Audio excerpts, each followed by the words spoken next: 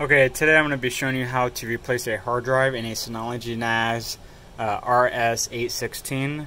You can see our first drive here. The health status is at the failing state.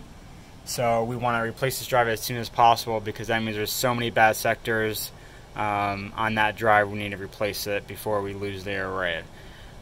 So the first thing you want to do is back up your data. That's very important. Back up your data because just because it's an array does not mean you can have a second drive fail when it's rebuilding that first drive. So just to be on the safe side, back up all your data, then replace the drive.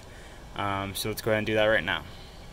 Alright, you can see we're now at our Synologies, and you can see we have a lot of Synologies here. So the one we're talking about today is this Synology RS816, which is right here. So our drive 1 is failing. So you want to go ahead and unlock the drive.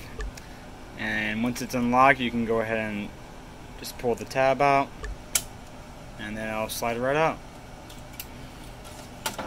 And you can see our Synology is still live. If it starts beeping, that's normal because it's just letting you know via sound that, yep, and there goes the beeping. So now we want to go ahead and get the new drive and get this replaced. And if you go back to the Synology login, you can see it's in a D grade performance now, which is just fine. We just pulled that drive out, and now we're gonna get our second drive here, exactly the same, a 3 terabyte WD drive. And let's go ahead and take the screws out and get this replaced. Alright, we got all of our screws off, and you just simply do exactly the same, put the 4 screws back in, and we can slide this back in. Alright, we have our new drive. We're gonna slide that back in. Now this will take a couple minutes for it to initialize, but it should be pretty quick and the beeping should stop. And you can see we already got the green light on disk 1. And it'll still keep beeping and flashing the status orange until we go into the console and add the new drive to that array.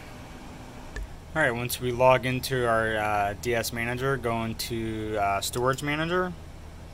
Once Storage Manager goes up, go to Storage Pool. And then you want to go to Actions, Repair. And you can see it's already detecting drive 1, the 3 terabyte drive we just put in, so hit Next. Hit OK, this is letting you know it's formatting that drive, and then hit Apply. So now it's basically adding that new drive we just put in back to that array, and it's going to go through this repair process. So this can take a couple of days. It just depends on how big of your hard drive you have. So a 3 terabyte drive, it shouldn't take that long. I'm thinking 20 hours, maybe less. It just really depends on how fast the drives are.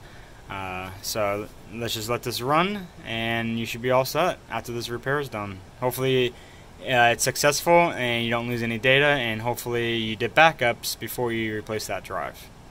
Alright, that's all there is to it.